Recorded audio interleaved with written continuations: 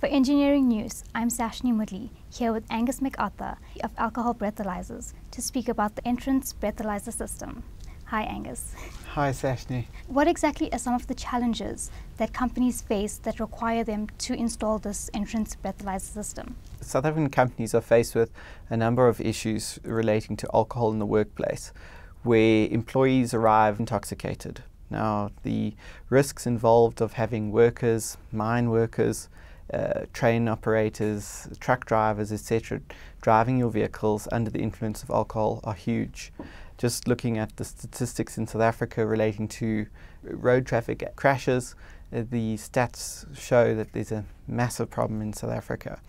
One accident in a workplace can cost millions of rands, and therefore companies have no choice but to enforce zero tolerance of alcohol in the workplace. The entrance breathalyzer system is a machine which can assist companies to enforce zero tolerance of alcohol without a human being having to conduct the alcohol testing. So it's a huge step forward in the process of conducting alcohol testing, ensuring that the workplace is healthy and safe. Can you explain what the fuel sensor technology is that is used in the manufacturing of the entrance breathalyzer system? The electrochemical fuel cell sensor, which is present in many of the industrial breathalyzers that are used, is an alcohol sensor which is specifically testing for ethanol.